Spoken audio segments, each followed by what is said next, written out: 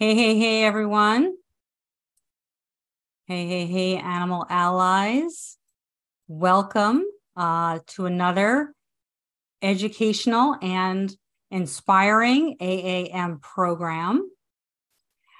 Tonight, Donny Moss will describe past as well as ongoing animal liberation pressure campaigns, including the essential components and strategies that make up a successful pressure campaign, how to put together your own grassroots actions, and he's going to touch on and update his latest current campaigns in New York City targeting Adidas and HSNY and more. So my name is Michelle Granberg. I'm your moderator. I'm a mentor and team member with Animal Activism Mentorship. I'm located in New Jersey, and I've been a vegan and activist for 7 years. AAM is a multinational program supporting new and fledgling activists to reach their full potential. Our mission is to empower and equip activists to boldly participate in our global animal liberation movement. Founded in 2020, AAM offers a free 3-month mentorship program, which pairs experienced activists with aspiring activists. Through one-on-one mentoring, we generate an increased number of effective activists worldwide because we know this movement needs more activists. Additionally, we offer free workshops that educate, train our mentors, mentees, and the public. We have a podcast called the Animal Liberation Hour, and we host large-scale in-person activism events around the country. If you're interested in applying to become a mentor or mentee, or want to get involved or to donate, please visit our website, animalactivismmentorship.com. Cool, good deal. So now it's my pleasure to introduce our presenter. In 2008, Donny Moss made the award-winning film Blinders, The Truth Behind the Tradition, that documents New York City's controversial horse-drawn carriage trade. He also led a pressure campaign to compel the largest blood bank in the country to pay for the care of 66 chimpanzees who had abandoned with no food or water on an island in Liberia. Since 2015, Donny Moss has been organizing pressure campaigns targeting individuals and organizations that are exploiting animals. He's a New York City-based animal rights campaigner who runs Grassroots campaigns and produces video news stories for the Animal Rights news website, theirturn.net. Please hold your questions for Donny until the end, and then you're welcome to put them in the chat. Feel free to use the chat throughout this presentation, but please keep your comments respectful and on topic. All right, so with that being said, it's my pleasure to welcome Donny Moss, and Donny, pass it over to you now. Thanks so much, Michelle, and what an honor to be asked to do this. So, several years ago, another animal rights organization asked me to make a presentation about pressure campaigns at an animal conference, animal rights conference. And I said, oh, I'd be delighted. What's a pressure campaign? And they said, well, that's what you do. And so I didn't even realize that there was a name to the kinds of campaigns that I was running, but sure enough, they're pressure campaigns. And in my mind, a pressure campaign is what I've written here. It's a short-term, high-intensity effort to achieve a winnable goal. So it's not like ending factory farming or shutting down all slaughterhouses. They're short, discrete campaigns with a very defined objective. So I'm trying to advance, and I can't seem to be able to advance. Sorry about that. Hold on, let me escape. Sorry. Hold on one second. Here, let's try that. Here we go. Sorry about that. So the New York Blood Center campaign, which Michelle referenced a minute ago, I'm going to start with this campaign and use this campaign as a case study, and then get to the newer campaigns at the end, time permitting. So some of you might have heard that in 2015, the New York Blood Center, which is our largest blood bank in New York, probably in the country, abandoned 66 chimpanzees on islands in a river in Liberia after conducting biomedical research on them for 30 years. And so I just want to give you some background before I talk about the campaign. So this is the New York Blood Center. This is their headquarters in New York City. And in 1974, the Blood Center wanted to conduct research experiments on chimpanzees. And instead of doing it here in the United States, where there would be more regulatory oversight and where there's animal rights activism, they leased a defunct laboratory in Liberia. And they leased the laboratory and they hired hunters in Liberia to go into the jungle and the forests and shoot adult chimps and steal their babies and use these babies in research. And so that's what they did. And this went on really behind the scenes without, people like us knowing about it. And you could see here's a picture this is actually here before so I'm just going to play a short video for you, in which I'm interviewing one of the people who raced to Liberia to take care of the chimps after they were abandoned. But this sort of sets the scene about what these chimps endured when they were used in biomedical research. So I just want to start with this. At the Liberian Institute for Biomedical Research, where the chimpanzees who were abandoned by the New York Blood Center were subjected to experiments for 30 years. At the beginning, they were getting chimps from the wild, killing adults and taking the babies. They were also paying hunters to go out and trap chimps. Some people who had them as pets were bringing them here and selling them. They stopped doing that for the most part and developed a breeding colony. That was actually the best place a chimp could live here because they did get to be with other chimps and in a kind of small family, very small room, small window, very dark, but at least they got to be with other chimps. Sadly, those chimps eventually would be put back into the cages. When I started working here, they were all on team here. That happened, there were no cases. Like right here, one of the animals died right here.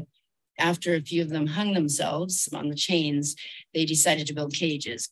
This was an improved cage because you'll see a sliding door there, so they could move a chimp out of the area to clean every day. Prior to that, they either would have to dart the chimps and anesthetize them to take them out just to clean the cage, or clean the cage with the chimps in there, and they were terrified. It was a prison. I mean, what else can you call this? Regardless of what was happening to the chimps or the research or anything that came out of the research, it's all metal, it's all bars, it's all concrete. The enrichment they would put in here might be a tire up in the corner or a hammock that was made out of metal. They never left the prison cells unless they were knocked down to go in and have research done. Okay, so I'll stop there.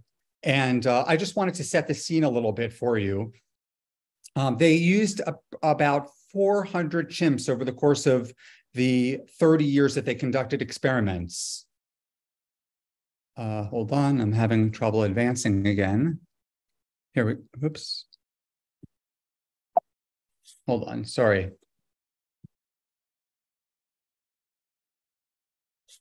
Sorry, Michelle. Let me get back to the slideshow.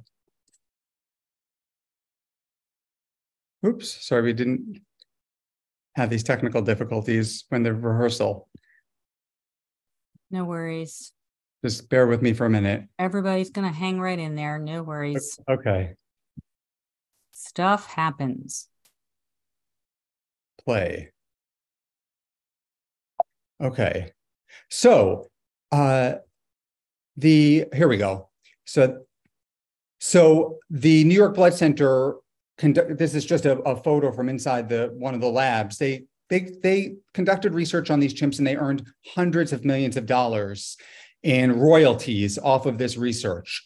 And the people who conducted these experiments, who worked at the New York Blood Center, they acknowledged that it was their responsibility to fund a sanctuary for the lifetime care of the chimpanzees who survived the research.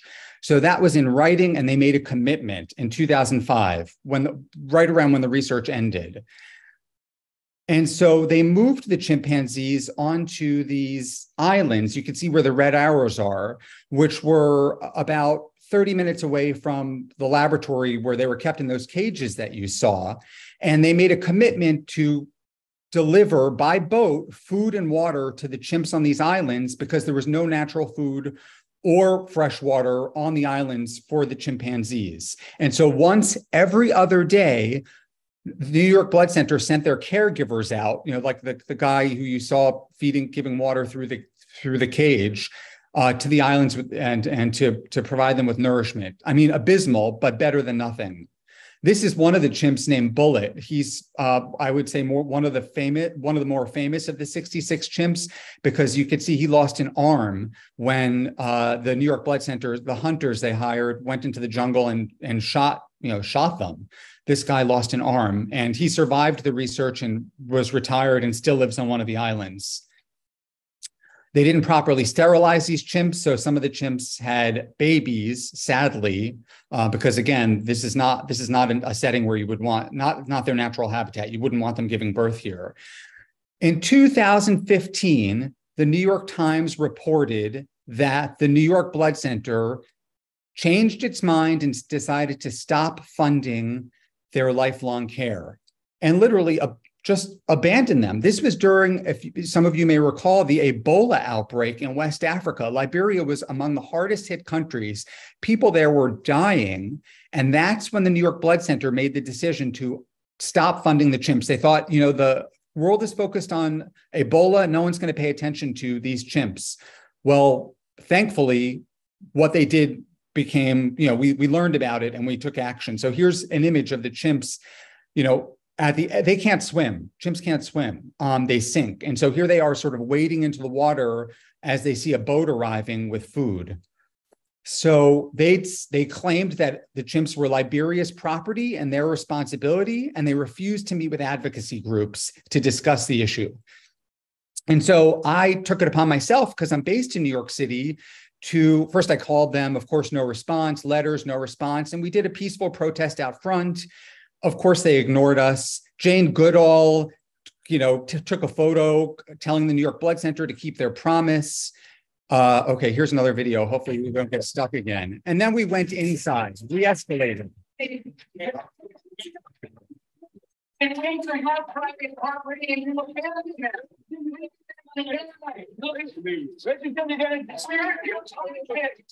Jane official for Jane Unshifted Blood Center in Manhattan, where there is a very noisy protest both outside the building and inside the building.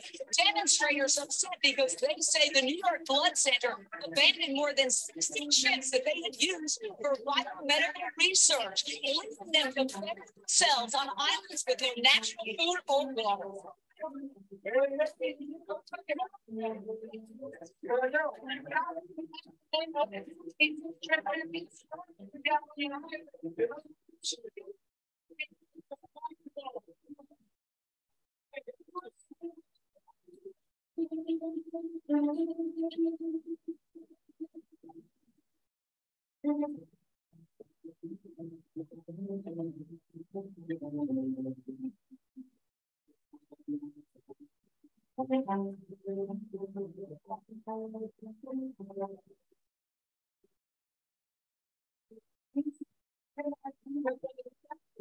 With diseases, they have been drunk. They have been healthy active for a year, for 30 years, and the New York Blood Center promised that they would provide lifelong care for these chimpanzees, and they have abandoned them, leaving them there to die. The New York Blood Center made $500 million off of these chimpanzees, and now they're saying they can't afford to pay for their retirement. Donors know that you let people die of hunger first. Your donors say, get out, sir. You need to back home. You need to take care of these chimpanzees. We will be able to assure that you're going to reinstate money. Okay, so that was our first that's the first time we sort of trespassed onto, I would say, private property to do a protest. It was an escalation.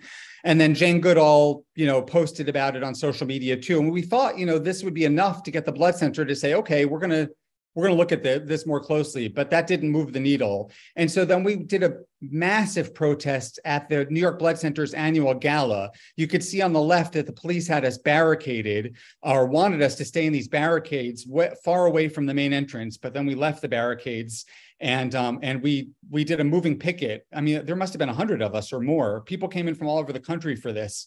And you would think that would be enough. Still, it wasn't enough. So that's when I really put sort of, okay, we need to launch a pressure campaign. In any campaign that I do, I always ask myself the question, what are the objectives, strategies, and tactics? The objective was clear. We wanted the New York Blood Center to pay for the lifelong care of these chimps. And the strategy was we're going to disrupt the lives and the reputations of the decision makers who have abandoned them. And the tactics you'll see, and so the strategy always answers the question of how are you going to achieve the objective? And that's how we're going to do it, through these kinds of disruptions and compromising reputation. And then the tactics answer how are you going to disrupt the lives and reputations of the decision makers? And so that's what we'll look at here. A pressure campaign. Even in a pressure campaign with the targets, you always start politely and professionally. We send a letter, drop off letters with doormen before we show up and protest, give them the opportunity to meet with us and talk with us, and invariably they ignore us. In a pressure campaign, at least I found, we're not trying to make friends or allies. We're not attempting to change public behavior. This isn't like vegan outreach or, it's not that kind of thing. We're taking provocative steps to fulfill our objective. And our objective here was to get them to pay for the care of these chimps on an emergency basis, because they were abandoned and left in the care of locals who didn't have the money to pay for their care, shouldn't have been responsible, and were, as I said, they were living through an Ebola outbreak. And so what nerve for the New York Blood Center to abandon them and leave these people with this responsibility? So at first we started targeting board members. And we went, so Howard Milstein is a multi-billionaire, as you could see, in New York City, who lives on Park Avenue, and he was the chairman of the board. So we thought, let's start with him first. And we went to his home on Park Avenue. Tons of police. And they tried to tell us that we couldn't be on the public sidewalk, and we refused. We said, you know what, go ahead and arrest us. We know our rights. We know we're allowed to be here. And we stayed on the sidewalk right in front of his door. We didn't let them intimidate us. We did die-ins. We got media coverage, much to our surprise, actually. The Real Deal, which is the real estate rag in New York City, everybody in the real estate industry reads this publication. They did 2 stories about our protests at his home. And then we went to his home in the Hamptons, which is a few hours away. And this colossal mansion that he lives in happens to be next door to a public beach where people were waiting in their cars to get into the, waiting in line to get into the parking lot. So we reached hundreds of people. Nevertheless, we learned after, I would say, a month or two, that this man is shameless and that he doesn't care. And there was no amount of protesting that would move the needle. And we decided to shift to another target. This was another board member. Her name was Lori Glimcher. She was the dean of Cornell Medical College, and she lived in the condo that you can see on the right, which was just a few blocks away. And we thought this is a perfect person to protest, because we could protest both at her place of work, the Cornell Medical Center, and at her home in the same night. During business, at the end of the day, as everybody's leaving, we could protest, and then we can move over to her house, and as everyone's coming home from work and going into her building, we would catch people.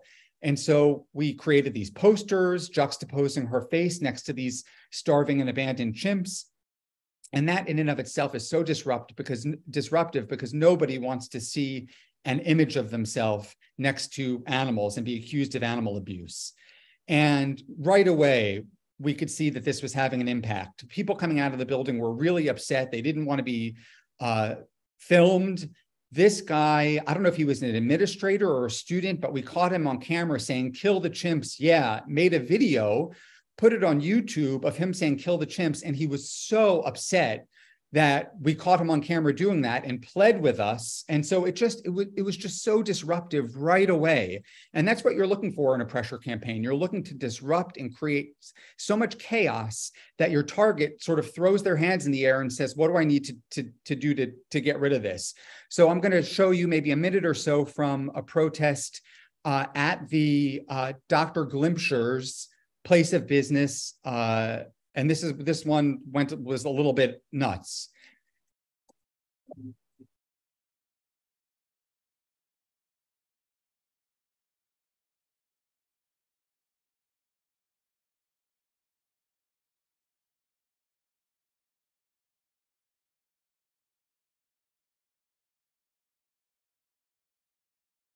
Bring Lori out here to say that she'll reinstate funding for the chimps, and then we'll go.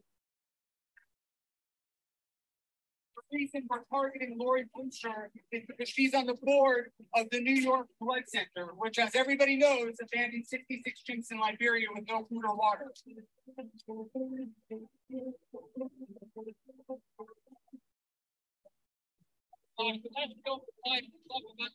You're not interested, but the chimps are started, man.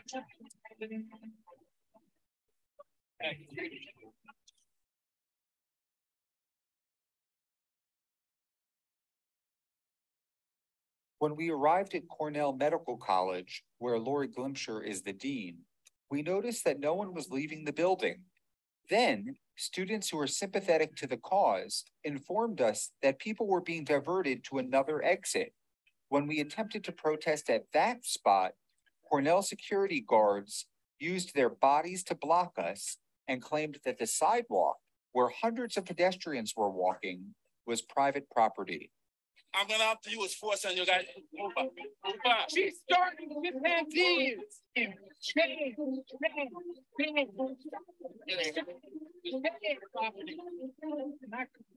Not take a picture, man.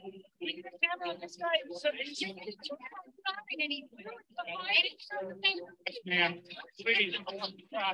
Thank you. They attacked us.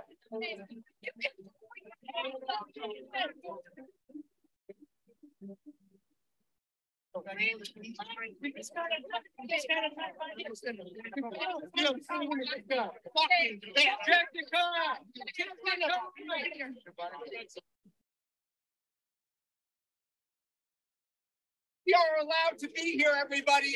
Do not let them intimidate you. We are on public property. We can march here if we want.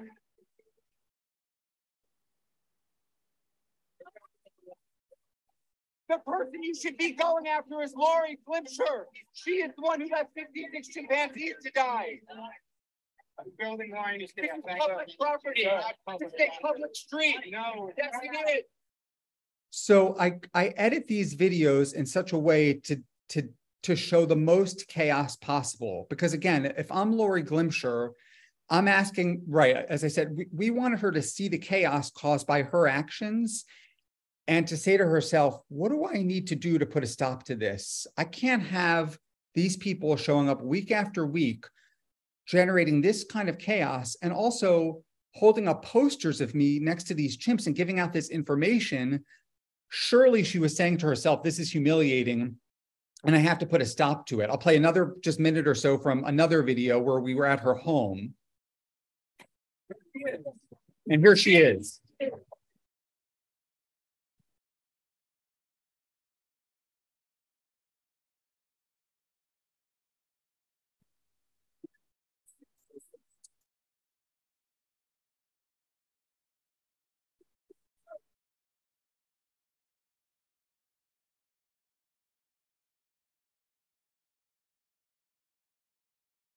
It must be horrible for her to be in front of her own building and see a dozen or more protesters chanting loudly, disturbing her neighbors. She can't possibly want us here, which is why we're going to keep coming back until she reinstates funding for these chimps.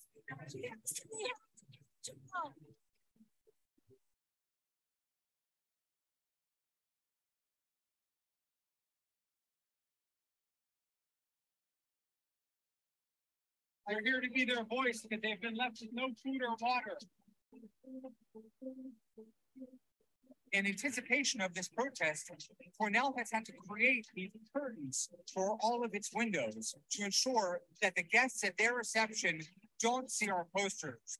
One of our people.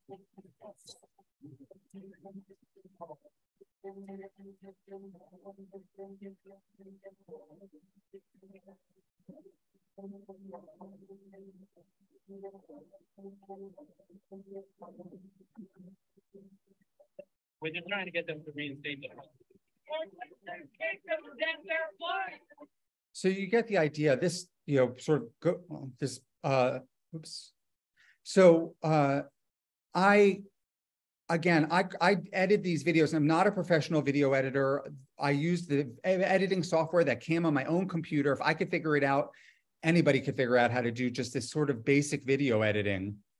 I just take clips with my camera at these protests. I dump them into my computer and bring them into the video editing software that came with my computer, and you just drop the clips, and it's amazing how easy it is to video edit once you've done it a few times. But again, I was creating these videos so that Glimpser said, what do I have to do to stop these protests?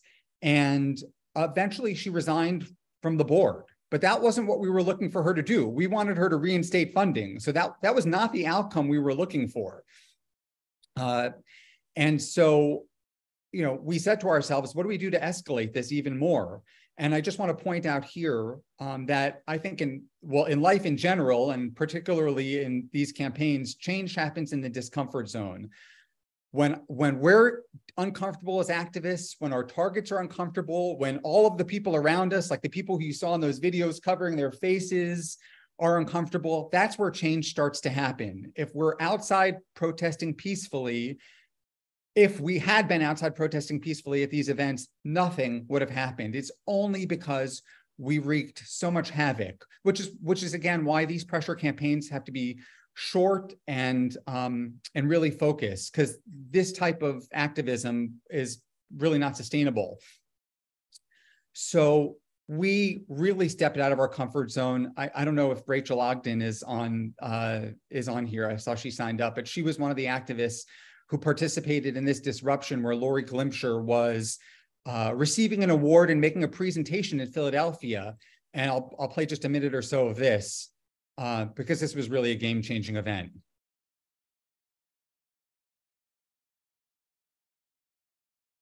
Can I have your attention, please? Dr. Lori Glimpser abandoned 66 chimpanzees on islands in Liberia after experimenting on them for 30 years and earning $500 million in royalties off of the research.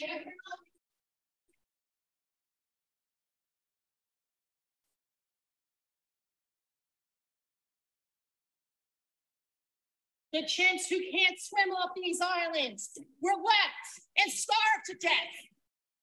Dr. Glimpser's decision to resign from the blood center in order to escape scandals did nothing. She looked at it, but she was on board.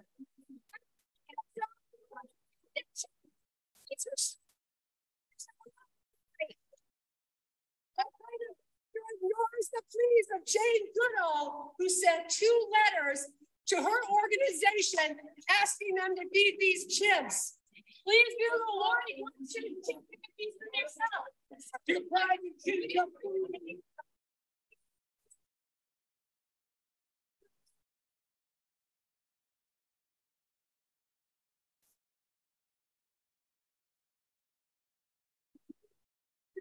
Oh, Lori, retreat!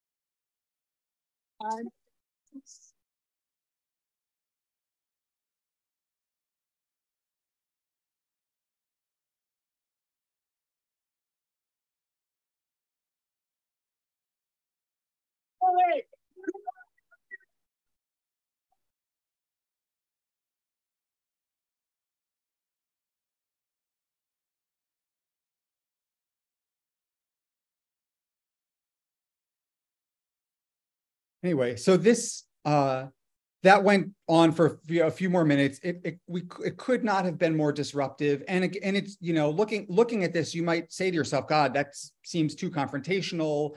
That's over the top. But it was stepping out of our comfort zone and doing this type of disruption that ultimately led to a victory in this campaign. But we didn't stop at Dr. Glimcher. We targeted another blood center board member who also lived in Manhattan on the Upper West Side. His name was Michael Hoden, and we decided we were going to go after him too. We of course sent the polite letters, and we did the petition. We did everything right. I dropped off a letter at his home. And of course he ignored us. And then we escalated. So I'll play just another minute. So it's sort of more of the same chaos. Kids every night, so shut the fuck up. Oh, every night? The food and water.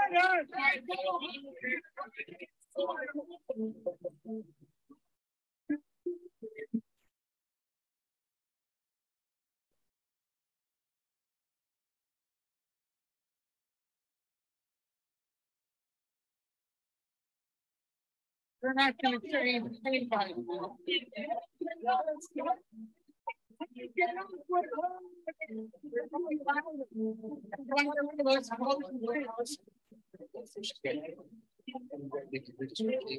did it earlier for months and months. It didn't work.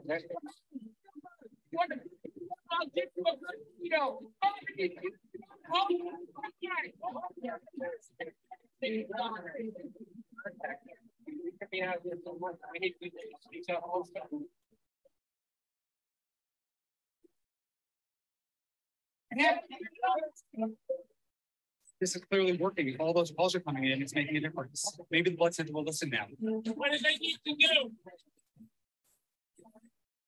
I'll be gone gladly as soon as they feed these chickens.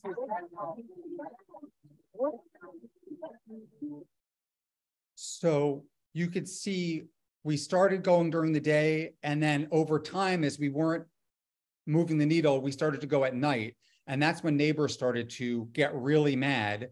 And we felt badly about being there. We didn't want to disturb the neighbors, but sadly, we knew that we were going to have to be there at night and be really disruptive in order for Hoden to say, oh my God, again, what do I have to do to make this stop? And of course, we let him know what he had to do, which is to reinstate funding for the chimps who they abandoned after making $500 million off of them and making a pledge to provide them with lifelong care. Another super chaotic, I won't play another one, but a super chaotic protest at his home. Oh, wait. And so we wanted Michael Hoden, just like Lori Glimcher, the doctor, to see the consequences of his action, that the disruption, the chaos, the reputational damage. In fact, just as a sidebar, I was in California during this campaign, and I met somebody who worked in the same industry as Michael Hoden. So Michael Hoden was on the board of the New York Blood Center, but that wasn't his job. He was just a board member.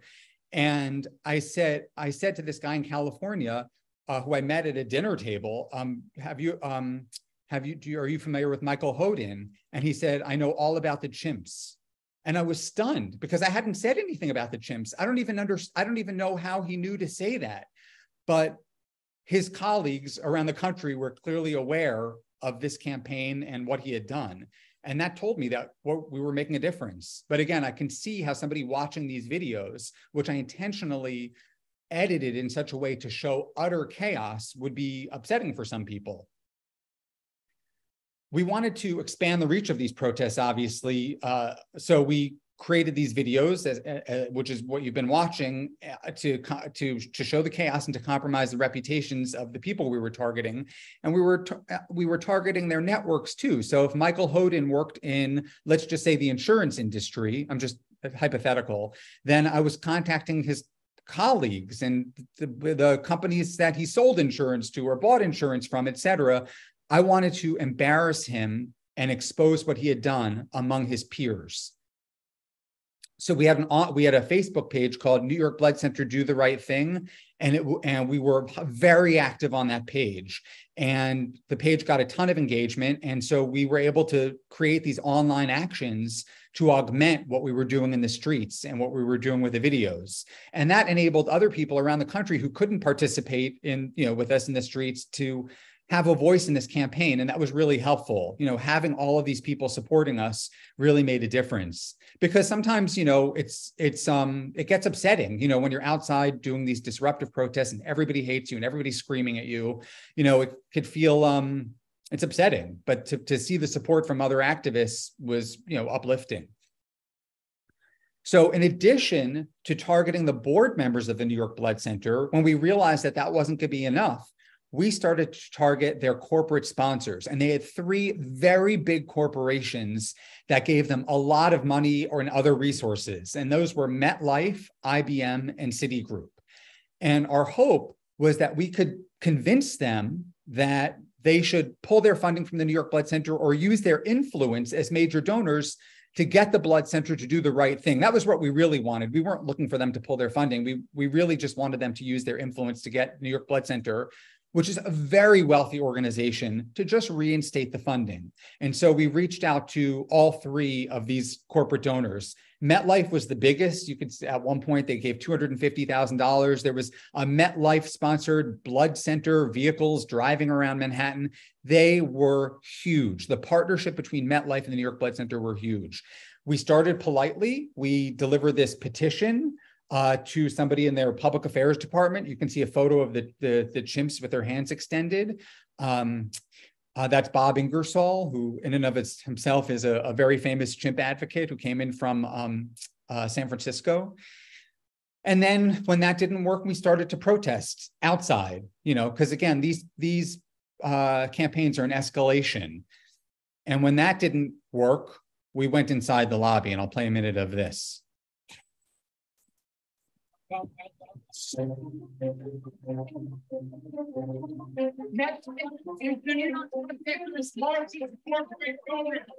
have refused for a year to speak to the countless people around the world who have contacted them and asked them to be a voice for the chimps. You've left us with no choice but to disrupt business as usual. MetLife silence equals death for these chimpanzees.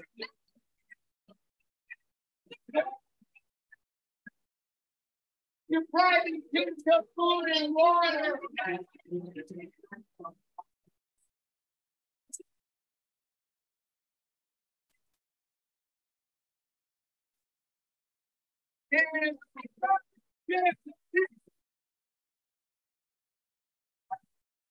Oh, you gotta leave, right?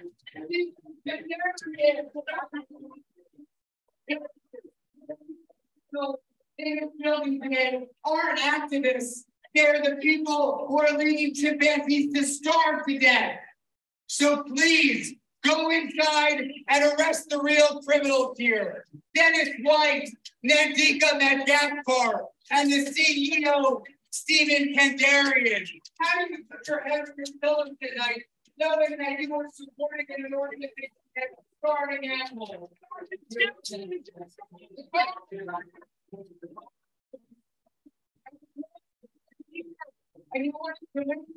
Okay, so you get the idea here too.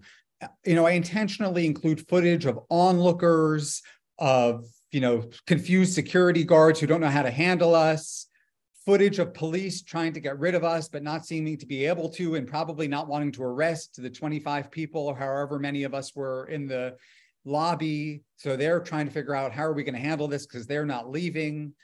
Die-ins, moving pickets, just again, to show as much chaos as possible, so that MetLife has to ask itself, is our partnership with the blood bank more important to us than shutting down these protests? Or maybe we should contact the blood center and say, fix this and make this right, to get, just if for no other reason, to get rid of the activists, because the executives at MetLife clearly didn't care. The board members clearly didn't care. So we had to engage in tactic. What do we have to do to make them care? So we compromise their reputation, we disrupt all of these things. That's what makes them care. And I stopped the video inadvertently on this letter. I sent handwritten letters to all of our targets. So they knew we were coming. We were very polite until we weren't, because we were ignored. We also, it just so happened that the back of the MetLife building was a public plaza where a lot of MetLife a beautiful plaza where people had lunch from the MetLife building, from other buildings. And so we would go at lunchtime. This was during the summer. And so there were teachers who had off, and, activists who didn't have normal, working hour schedule. We got a lot of people to come out and just be super disruptive on this public plaza.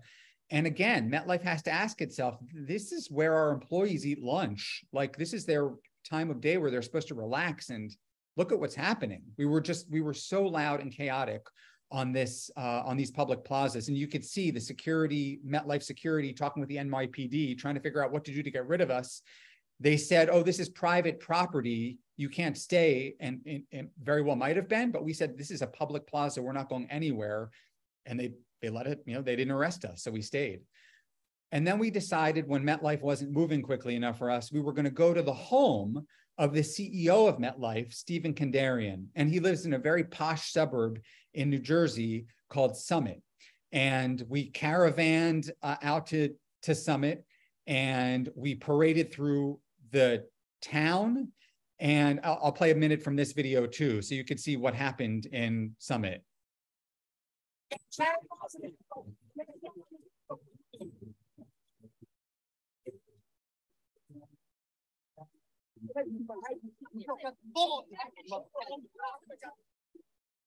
Donny Moss from Grassroots.net at the New Jersey home of MetLife CEO Stephen Kandarian.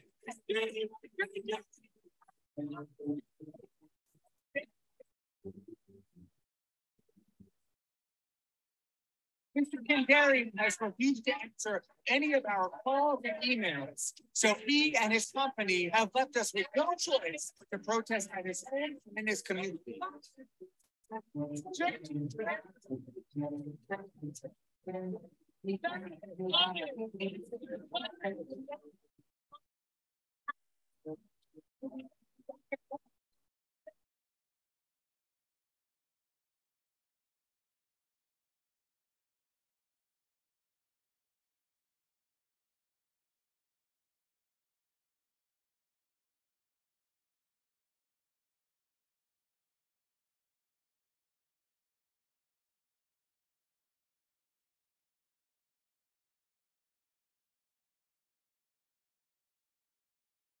Both of the people that I've spoken to have said that they're not surprised that he's involved in this, that he's not a nice man.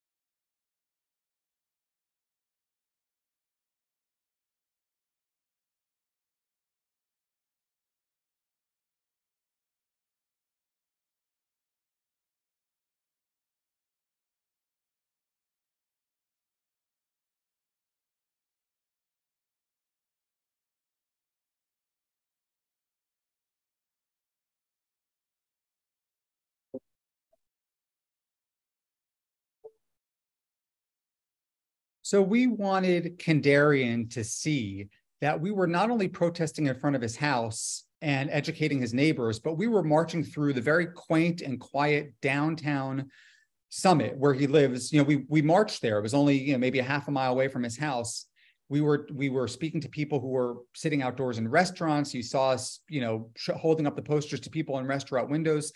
And we couldn't help but think that Kandarian would say to himself, you know what? Our relationship with MetLife is not worth this personal attack that I'm experiencing now.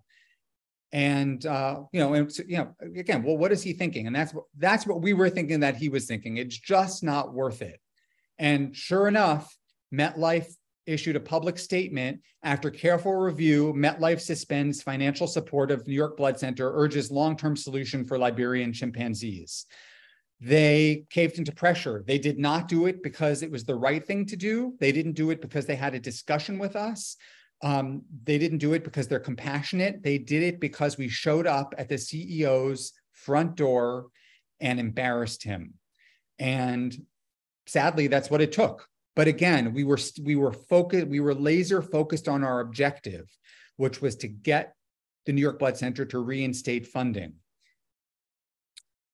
So another target was Citigroup, and Citigroup, we reached out politely, and we didn't have to protest Citigroup because they called me and for a meeting, and I brought another activist who was working on the campaign, and we made a slide presentation to them in their boardroom. 3 very high-level executives. I couldn't believe how senior the people we were meeting with were, and they decided they didn't want to be subjected to protests, and they issued a public statement before any protests, saying that they had the opportunity to meet with representatives from their turn to discuss the care of the chimps.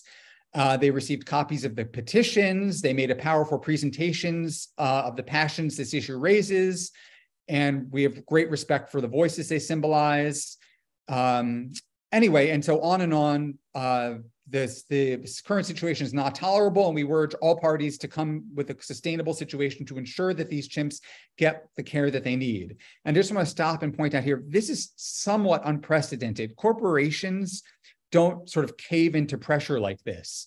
And I think it's because of the provocative tactics that we were employing with the other targets. I think that they saw what we were doing and made a decision. They didn't want to be subjected to that. I guess it's conceivable that they truly were moved by the presentation and the petition. And of course, I'll never know what really motivated them. But and in any case, they made I didn't include this. They made a $50,000 donation toward the care of the chimps. We didn't even ask them to do that. We didn't even necessarily want them to do that. We wanted the New York Blood Center, which earned hundreds of millions of dollars off these chimps to pay for their care. We were just as happy for Citigroup to give their charitable money to another organization, not for the care of the chimps. And then lastly, IBM. And so I contacted IBM, and IBM responded very quickly. And I had an in-person meeting with IBM also, and they said, we hear you. We're going to speak to our colleagues at the New York Blood Center, and we are going to look into this ourselves, and we are going to get back to you with a decision about what we're going to do. And that dragged on for months. And I gave my contact there, their head of corporate affairs or public affairs, sort of a warning that too much time has elapsed, and she didn't move. And we did this.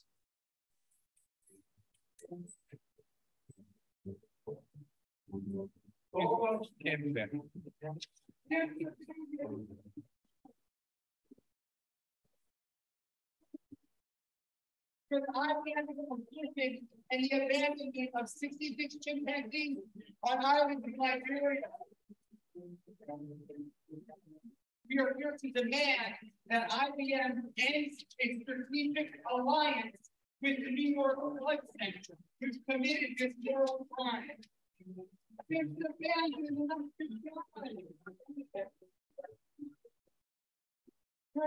demand that IBM fulfill its promise to hold the New York Blood Center accountable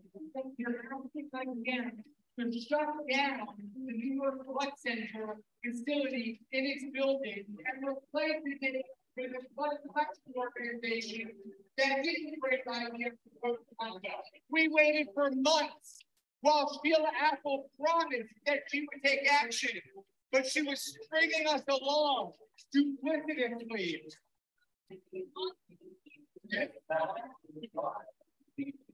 Not IBM the right thing. IBM,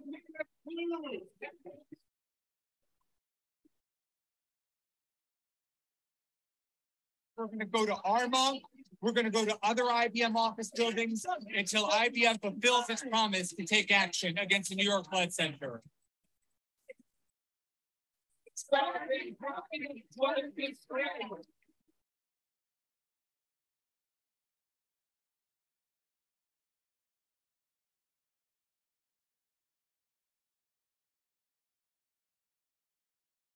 The woman who you saw, the contact that I had, that woman, Sheila Apple, you saw a photo of her for a second.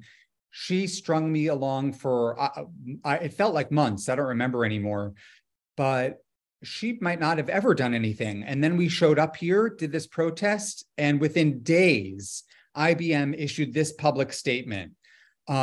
Terminated funding for the 66, while the New York Blood Center provided care for a period of time, it terminated funding for the 66 surviving chimpanzees, transferring the financial burden for their care to animal welfare organizations that had no involvement in the research.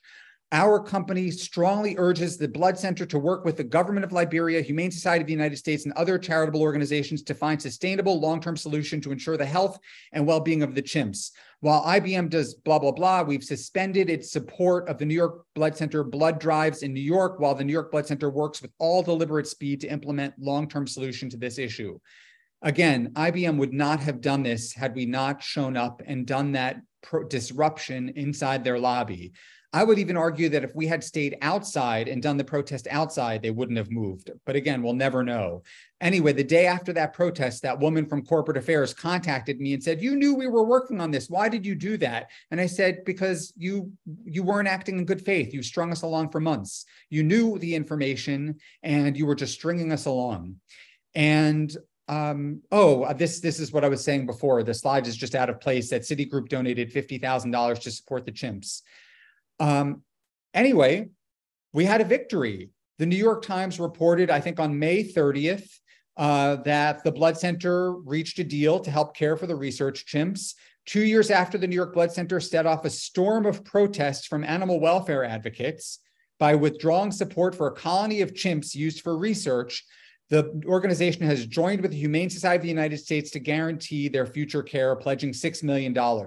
So our pressure campaign compelled the Blood Center to make a donation to the Humane Society of the United States to oversee their care in Liberia. And the woman who you saw at the very beginning, giving a tour of the cages, she had been hired by the Humane Society, she and her husband, to move to Liberia on an emergency basis to take care of the chimps after they had been abandoned. And it was people like us who were funding this for 2 years until the pressure campaign ended, because they made this commitment. And the Washington Post reported that the research chimps were abandoned, then a battle over their fate began.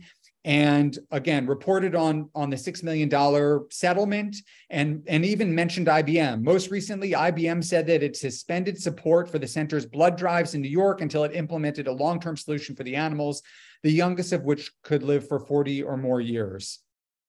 And so that's the end of the slide. I just want to observe that if we had done this the way that the mainstream public would have wanted us to do this, petitions and letters and standing outside with politely and distributing information, they would never have cut a check for $6 million. It was only the chaos and disruption and angry neighbors and embarrassment and reputational damage that led the New York Blood Center to write this check for $6 million. So it was an ugly campaign. It was an unpleasant campaign, but it demonstrated that these tactics are effective if you have a discrete objective, and in this case it was kind of urgent, and so that's why we employed these tactics. I'd much rather be polite and engage with people and do vegan outreach and help move people along in their advancement of a cruelty-free lifestyle and all of that. This was not that. This was not that kind of campaign. This was a pressure campaign. So with that, I guess, Michelle, we could open it up to questions, unless I've scared everybody away. Or you scared everybody? No. I think they're all still sort of really soaking it all in, as am I, and just really floored by everything that you do and all that went into this. And what a great example of a pressure campaign it really is. And it's so funny how you said before you were doing pressure campaigns without having a name for what you were doing, but you definitely refined it here. And so we are opening up for questions, folks. I'm going to check the chat here, so feel free, or a comment you would like me to pass along to Donny, or a question. Not seeing any questions yet, but Donny, maybe could you, with it looks chaotic. Like you said, it looks so chaotic, but I know behind the scenes, it's so well planned and so well organized, like sort of how much time and energy and research and thought went into this? Do you think like was it a part-time job for you sort of, or was it like a full-time job? And would you do anything differently looking back? Good question. First of all, there was definitely a method to the madness that you saw in the videos. I mean, we intentionally create the chaos because we know it's the chaos and the disruption that's going to move the needle. Having done pressure campaigns before that, I just had a sense that the more chaos we we displayed in these videos and in person, obviously, the quicker we would get to a solution that, to fulfill our objective. I also just want to point out that this was not an expensive campaign. Those posters that you saw, I think I might have only paid $6 each for those posters. And there were just very few expenses associated with this campaign. I learned how to do the video editing myself. And I just, you cobble it together. Other activists are supportive. They get on board. They see that we're organized. They want to contribute.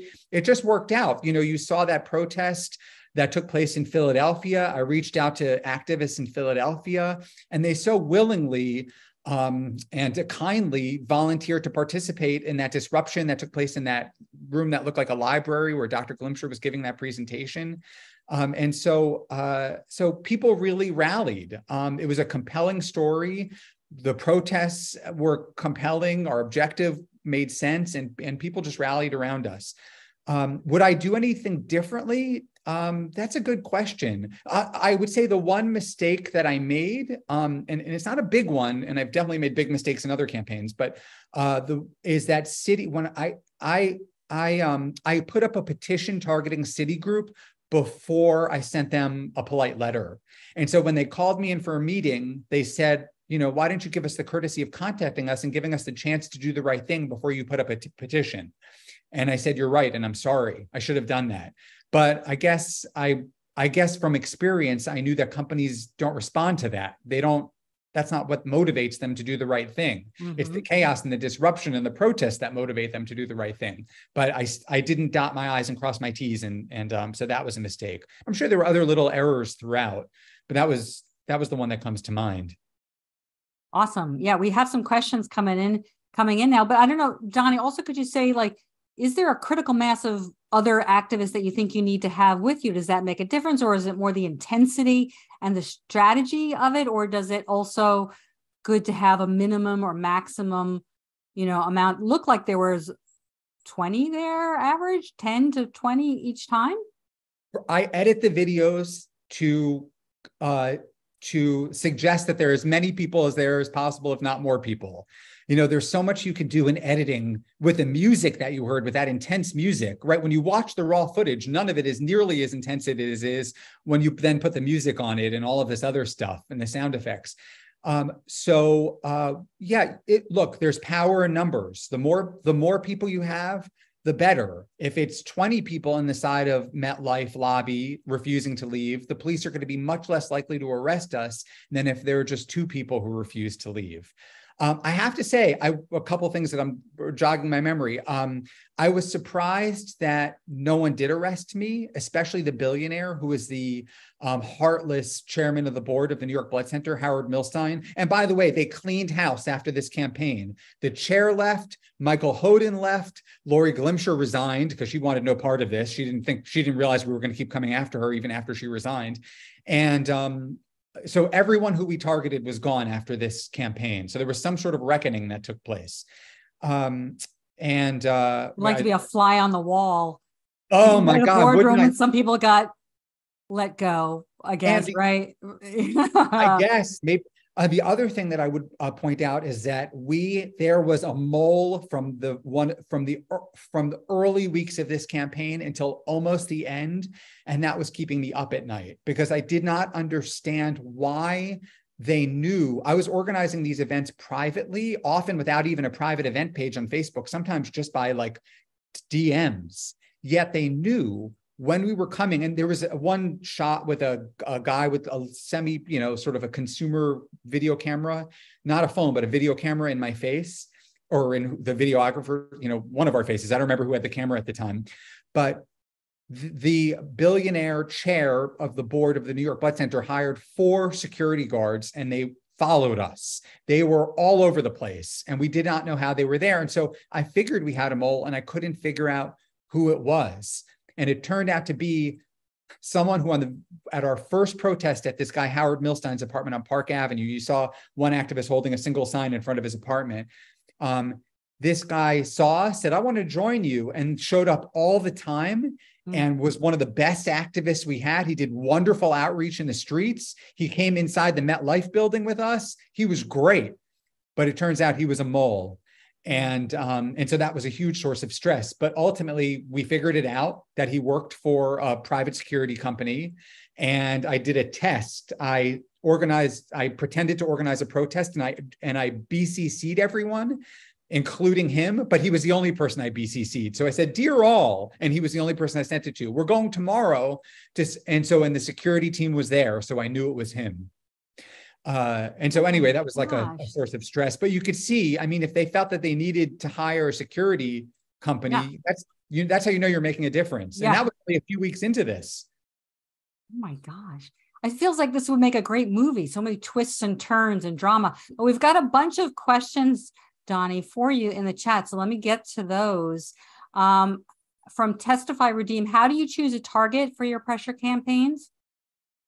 Good question. And so we look for the low-hanging fruit.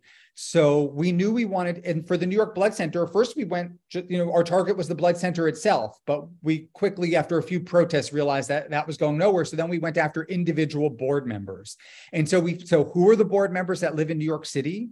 Who are the board members that live in neighborhoods that have a lot of pedestrian traffic, who are near a subway stop, who we think would be personally upset by being targeted by protests? So we profile the different board members, and we pick the ones who just met the most criteria. So Dr. Glimsher, the dean of Cornell, she checked all the boxes. She worked at a medical school where there was tons of traffic in and out of the building of her colleagues, and there were tons of medical students, some of whom hopefully were progressive minded, and there was. And then she lived just a few blocks away. So we were able to protest at her school, or the medical school, and then walk just a few blocks to her house. And it was like we were feeding 2 birds with 1 scone with each of those protests, with her neighbors and her colleagues. And so we knew she was a great target. And likewise, Michael Hoden, I showed you a clip of a video and his neighbors were livid because we were going there at night. And we saw how angry everybody was. And that told us, this is working. We need to keep doing this. I felt badly. Again, I didn't like being disruptive to the neighbors, but to be fair, it was 1 hour once a week. But the way the neighbors reacted, you could have thought we were there for 4 hours every night. And so part of me wondered if some of these people were screaming at us, and there were a lot of people screaming at us. I didn't show all the videos, but at that apartment building where the video was shot in the dark more than anywhere else, we just probably, over the course of the 15 protests that we did there, probably, dozens of people screaming at us, and we caught it all on camera. And of course, Michael Hoden is watching this and saying, "Oh my God, I'm the source of all of this chaos in my neighborhood. This is unsustainable. I've got to do something. I can't have this level of disruption and embarrassment and online embarrassment and my colleagues and my professional, and so that was the thinking behind who we picked." Wow. It sounds exhausting, but that's all part of it. But that's why you hopefully want it to be short term. So next question from Matthew Lobin. Do you have any advice for the first steps in a foie gras campaign? Would you consider trying to meet with the chef? Yeah, and there's a book called Foie Gras Wars. It was one of the first books I read when I became an animal rights activist. And it was about just this. It was about a foie gras pressure campaign. And the book was written by a reporter, I think from the Chicago Tribune, who was reporting on this foie gras pressure campaign, which was taking place, I think, even in another city, oddly. Anyway, it doesn't matter, but I would highly recommend that book if you want to do a foie gras campaign. And the first step is to send a polite letter to the chef or the owner, and and then you start to escalate. Then you follow up. Maybe you knock on the door of the restaurant and say, listen, I'd like to just quickly have a discussion with the chef, and you, with the hope that you could show the video footage of gavage, of the force feeding. And then when they won't do that, you protest outside, and then eventually you take it inside and disrupt disrupt during dining hours. And it's unpleasant and it's not fun to do that to diners who are spending a lot of money to go out for dinner, but sometimes that's what it takes. Absolutely. So next question, Josh Baldwin says, I'm afraid of going after people and instead of focusing on institutions. I'm afraid of harassment charges. Were you scared of this? Did you plan around the possibility of harassment charges? So you know what? That if you ask me, Michelle, what the other things I would have done differently is I probably would have had a lawyer on board from the very start. There are animal rights lawyers in New York City. There are people who I could use as sounding boards. There are people to call, but I feel like there is more of that even now than there was when I ran this campaign from 2015 to 2017. So I would have a lawyer on board, and everyone should have a lawyer who they can call in the event of an arrest. To be honest, I guess I was a little bit surprised that in particular, the chair of the blood center, that Howard Milstein, didn't try to do something legally. And I guess after a while, I saw they're not doing anything. Maybe it's because what the blood center did was so egregious that if they arrested us and this somehow got media attention, that it would shine an even bigger spotlight on what the New York Blood Center had done, on the abandonment. And so maybe that's why they weren't coming up after us legally. But I guess my advice would be to have, a local lawyer or two, consult with you, and it's just never too early to do that, like in advance of. Right. Almost, I can't, it's hard to go back in time and remember. I don't think I did that in the way that I probably should have. Okay. So the next question, how do you determine how much chaos to introduce? I guess you sort of were saying it, if they're not listening, right? If they're not acting. I guess, I said there was a method to my madness. I knew that we were provoking, we wanted to provoke, and I hate saying it, that we had to do this. We wanted to provoke these angry reactions from neighbors and colleagues and whatever. That's what we knew we needed that in order to achieve a result. And so the chaos, it kind of happens organically, when, we're not proactively nasty to anybody. We never are. At least I would advise against that. But in the heat of the moment, when people scream at us because we're protesting at night for an hour, then then we can engage back and capture all this on camera. And that's what creates the chaos. But we're not proactively nasty to people. I would never encourage, there's just no benefit to that. I'm not looking to recruit. Look, we did want the neighbors to call Michael Hoden and say, listen, and call the blood center. And we told them, all we're asking you to do is call him or call the blood center and tell them to do the right thing. We did want them to do that. But in general, in these pressure campaigns, we're really not looking for the support or engagement of locals, because 9,999 times out of 10,000, nobody's going to do anything. So we don't rely on that in a pressure campaign. We're relying on ourselves to create this chaos and get that chaos into the public domain so that our targets see what's happening if they're not looking out their window directly. That's fantastic. So we're open to a few more questions. We still have some more time, but I have a question then, Donny. How important is it to name names? How effective, when you have how do you get their photographs? And is that really important to have their photos of the targets and their names? And was that sort of maybe what pushed them over the edge a little? It's hard to know exactly what pushed them over the edge. I'm guessing that after three multinational corporations issued public statements basically condemning their actions, that was the tipping point, because after IBM issued their statement, that was the end. MetLife, Citigroup, and IBM, that was the end. So with regard to names and faces, you have to name names, and you have to juxtapose their faces on posters and, and whatever you use online, on graphics that you create online, next to the victims of their abuse. and I learned that because I once worked for a corporation, a multinational corporation, in public affairs.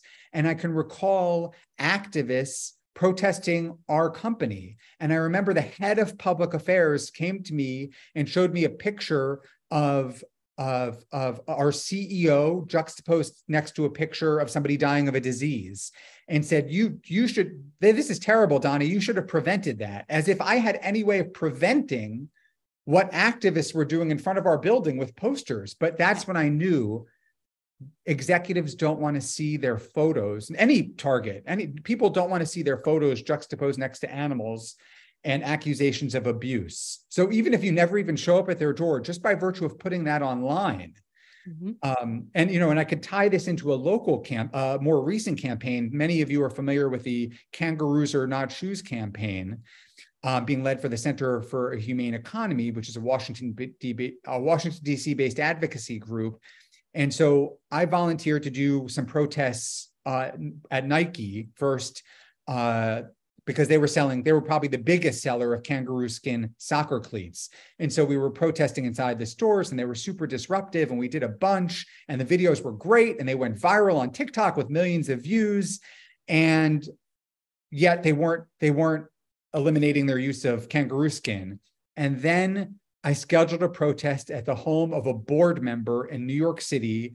She was the chair of the Sustainability and Corporate Responsibility Committee of Nike. So she wasn't a Nike employee, but she was the chair of a committee on Nike's board of directors. And she was a young professional in her 40s. She had 2 young children. She lived in Greenwich Village in a very busy neighborhood, and it worked for CVS, and as a very high level executive, and we were tweeting and copying, tagging CVS, and then we announced we were coming to her house. Well, 2 days long after the post, after the posters were made and we were all set to go, 2 days before the protest, Nike announced that they were going to stop using kangaroo skin in their soccer cleats. And so, well, I'll never know for sure that it was that home demo.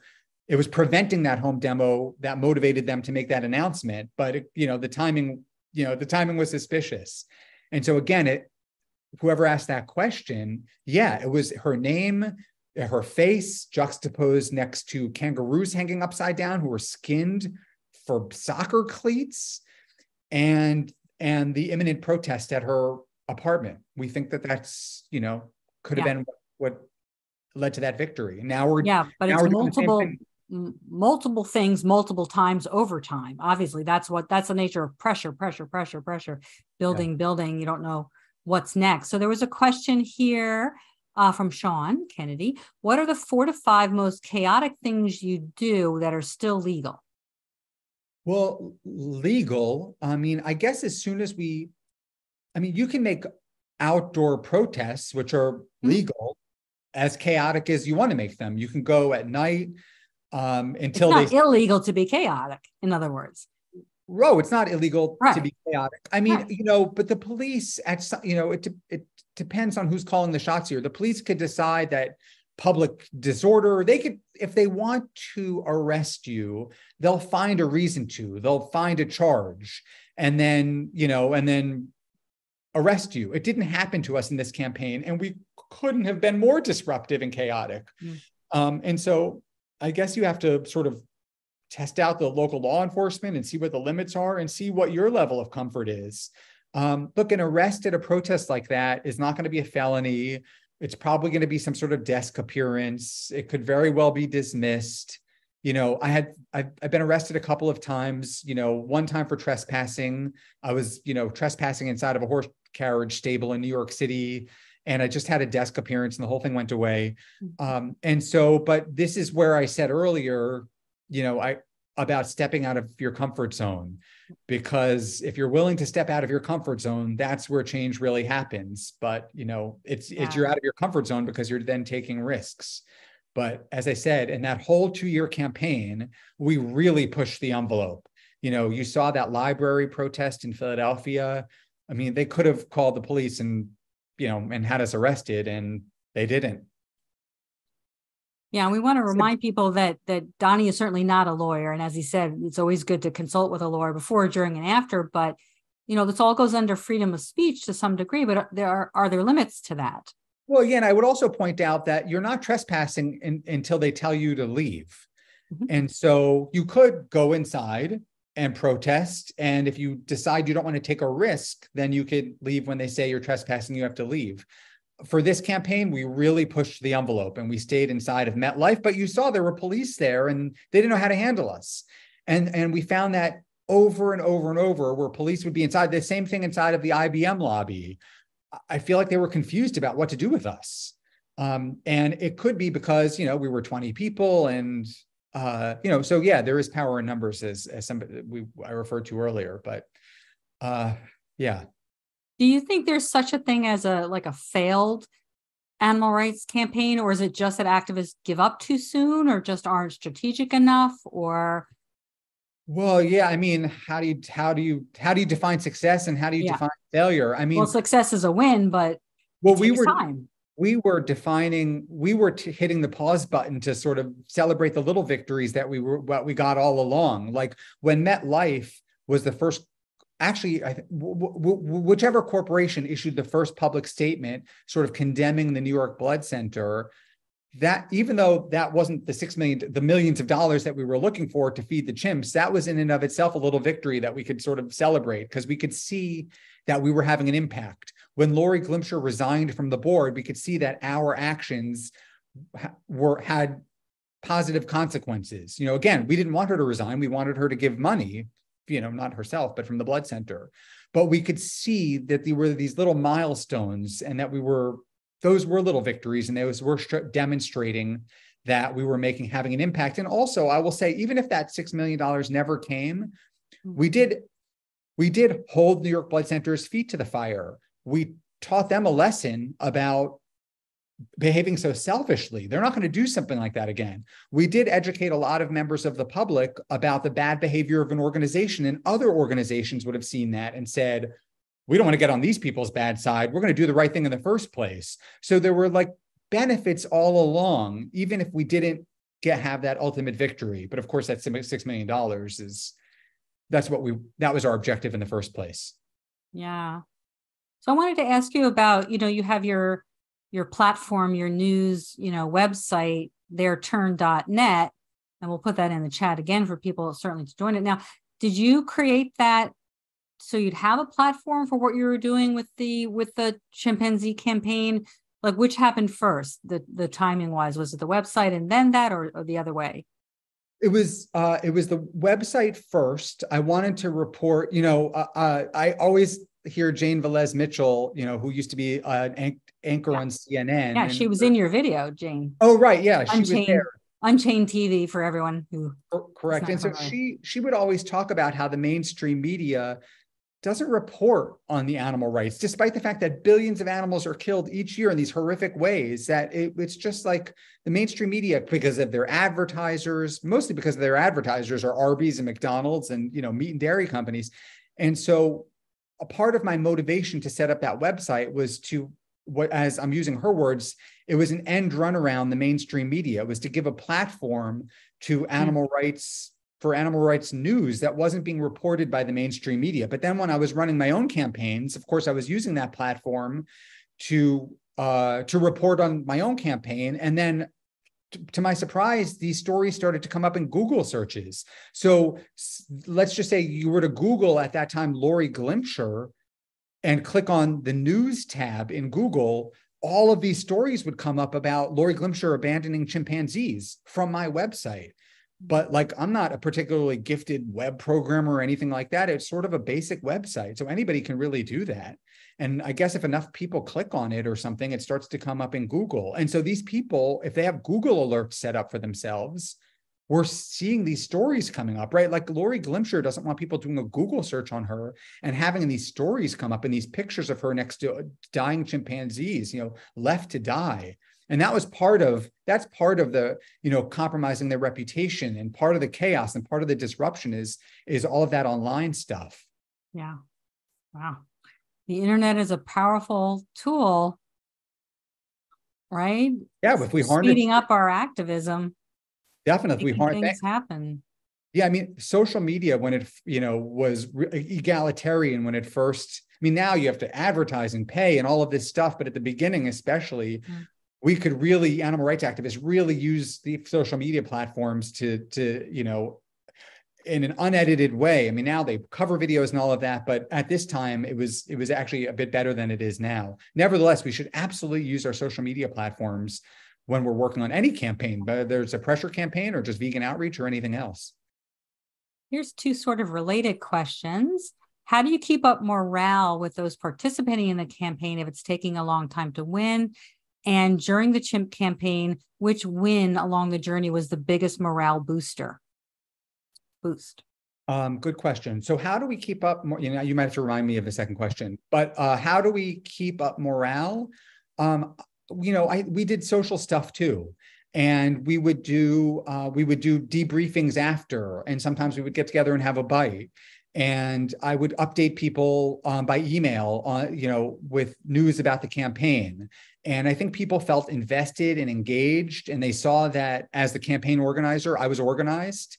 I was organized sort of in the streets and online, and I came with good visuals and good handouts. And I think people, and then they saw the little victories, the MetLife and the Citibank and the Lori Glimpsher, and the New York activists saw the disruption in Philadelphia. And I think people felt really invested in the campaign. And so I guess that's how we were able to persevere in the face of a lot of negativity, because as you can see from the videos, these are negative, they're, protests. They're not what we want to be doing, but we had to. And which win was the biggest morale boost, I guess, for you personally, or maybe for the group? Good question. The biggest, I think it was MetLife, because MetLife was the biggest donor and had the most, it was the most tied into the New York Blood Center. And it was the only company that wasn't engaging with us.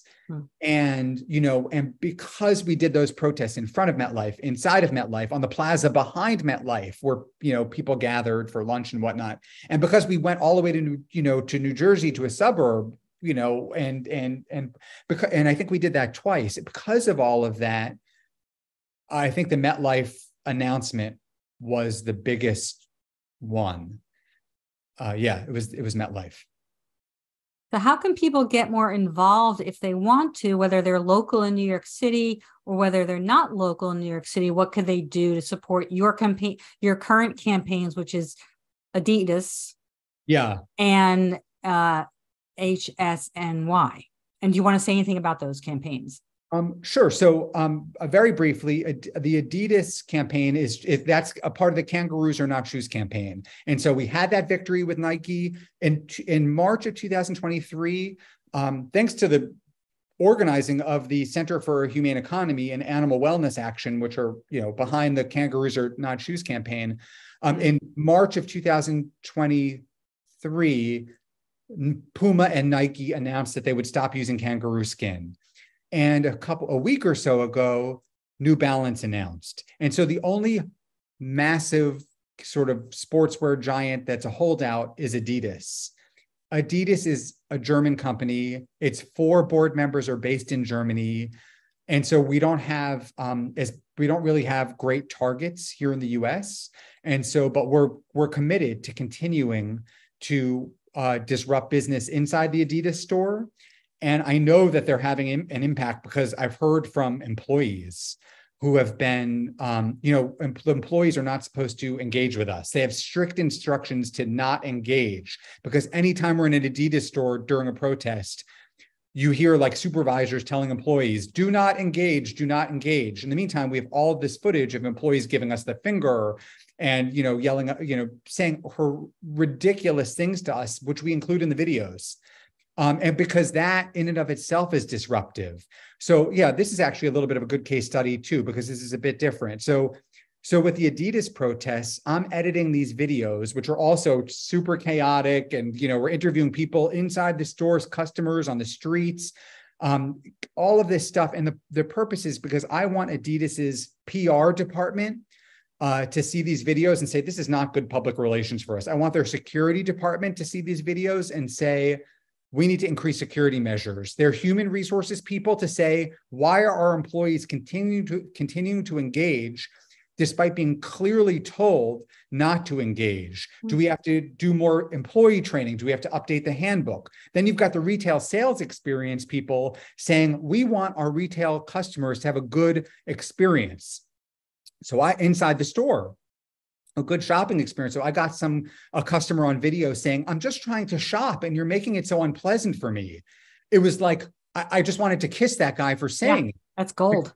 Right. And their legal department, what is the liability? Well, how are they liable if there's some sort of incident inside the store during one of these protests? So you've got all of these different departments. So when I edit the videos, I've got all of these different departments in mind, and they have to be, or I would like to think, having worked on the inside myself at a company, that they are asking themselves, is the incremental profit that we make by selling kangaroo skin versus transitioning to a cruelty-free alternative, is it worth all of the extra work that we have to do and all of this chaos, all of the legal, PR, HR, security, retail? Is it worth all of that marketing? And so that's a calculation that I think that they're probably making in their heads, but we're not there yet. They have not, as far as we know, they haven't moved an inch. And now we've got activists in Germany and I think in Belgium who've seen the videos and say, well, we want to do this where we are, and we have Adidas stores. So now there have been other protests in Europe. And so hopefully this will grow, and at some point Adidas will throw its hands in the air and say, okay, it's not worth it. It's just not worth it. And of course, activists in Australia are doing this because kangaroos are native to Australia. So they're particularly outraged by the mortality associated with the kangaroo, these nocturnal kangaroo hunts and the killing of the joeys and all of that. And they're so grateful that activists on other continents are participating in this campaign. I'm like, they're animals. We want to support all animals who need us. It doesn't matter what continent or country they live in. Yeah. So we're hoping there's going to be a victory there soon. And certainly people can reach out to you if they want to get involved with you, or if they want to start campaigns in their city. So we're gonna wrap up shortly. I'm gonna take just one more question from the chat, and then I'm gonna ask you one question, and then we'll wrap up this part. But folks, don't go anywhere if you can hang out. I have a few announcements at the end as well. Can you suggest a couple effective recruitment strategies? Well, I build relationships over the years with local activists. And, we're on the front lines together on Saturday, I guess that's in 2 days from now, I'll be at a protest for Happy, the elephant being, incarcerated at the Bronx Zoo. And so I've been in the streets, been at other organizers' protests for years. But, even if I was just starting out, I would go to other protests, become, make friends with other activists, build trust, and then eventually organize on my own. And that's probably how I did it, back in 2006 when I became sort of a grassroots animal rights activist myself. I don't think I necessarily organized my own campaigns right away. I did other stuff and helped other campaigns. And then I guess the time was right for me to organize my own campaign. But yeah, you need to have those relationships. You need to network and build relationships, authentic, genuine, longstanding relationships over time. And also it's easy to do anyway, because I'm telling you, animal rights activists are some of the best people. Right. Anyway, I'd be friends with them anyway. I'm telling you. And be organized. I would say I was organized and stay in touch. I always showed up on time. I had good material, good posters for everybody. I had banners. I had handouts, and people wanted to contribute financially. Other activists. I want to, and again, none of this was particularly expensive. I think, an activist said, I'm going to make photocopies in my office and give. So people want to help. When they see that a campaign has is organized and thoughtful and is having an impact. Speaking of wanting to help, you mentioned that Jane Goodall actually knew about the campaign and did some little bits to help. And what was her response? When there was a win? Oh, I didn't speak to her directly, so I don't actually know. So you don't even know? I don't know, but I do. I'm sure she should reach out. You should, well, yeah. I'm sure she was grateful. Absolutely. She's so dignified and diplomatic. It could very well be that she sent an email thanking us. I don't really remember. But yeah, sure. It was super helpful to have her hold up a sign, New York Blood Center, whatever, to do the right thing. You would think that would be enough, right? Well, Jane Goodall is this international, she's like a living legend. She is. She's an icon. And when Jane Goodall is saying, do the right thing, you would think that these organizations and individuals would say, okay, we can't have Jane Goodall coming after us. But no, that was at the very beginning of this campaign. It took about 2 more years before the Blood Center caved into the pressure. Yeah, because as you said, you can't force people to care. Right. No. So, any final words, Donny, before we wrap up? Yeah, I mean, one thing is, if you want to get involved in the kangaroo campaign, kangaroosarenotshoes.org, I think. And if you live in New York, of course, I'd love to have you at our protests. And if you live in a city with an Adidas store and want to do your own protests, that would be great. I'm sure that we can get posters to you and handouts. And, the more people who are doing this in different cities, the quicker that Adidas will cave into the pressure. And my final thought, I would say, and I know I've said this before, is to be willing to step out of your comfort zone, because I found that's really where the change happens. If everybody's comfortable on our side, on their side, nothing changes. Love it. So folks, who are still with us, feel free to use the chat right now to any takeaways that you're going to walk away with, any actions, calls to action that you're going to work toward now, any words of kindness for Donny and your other attendees are welcome in the chat. But Donny, thank you so much. Hold on. Let me just do a few closing announcements before we say good night here. And the announcements are our upcoming workshops, AAM workshops. On October 26th, we have Reverse Psychology as Effective Outreach with Michael Davis. On November 2nd, we have How Animals Grieve with Barbara J. King. On November 10th, we have Plant-Based Diets for Companion Animals. On November 16th, we have the Plant-Based Treaty, and more to come. And please check out our previous workshops, all archived on our YouTube channel. And while you're here on our YouTube channel right now, please subscribe and share. Please consider becoming a patron by finding AAM on Patreon. Your donations allow AAM to continue to provide educational resources like this for activists, which ultimately saves more animals.